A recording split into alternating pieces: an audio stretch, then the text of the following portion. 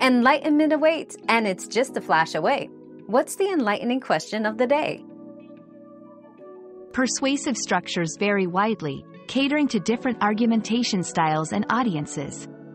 The most common types include the problem solution, where an issue is presented followed by a proposed solution. Cause and effect, which outlines the cause of a problem and its consequences. Comparison and contrast, highlighting the differences or similarities between two or more entities to make a point.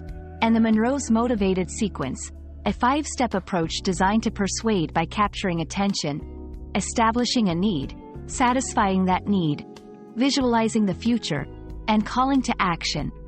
Each structure has its unique way of engaging and persuading the audience.